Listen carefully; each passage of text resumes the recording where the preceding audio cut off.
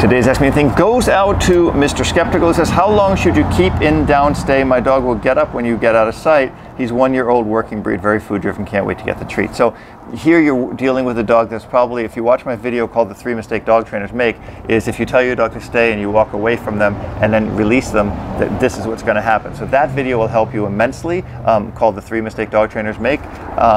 And you're going to need to get the dog to understand he's not going to get a reward for coming to you. You're going to always have to return back to him. And start by just going out of sight, going around a corner, looking around the corner, and then coming back to the dog and bringing them the reward.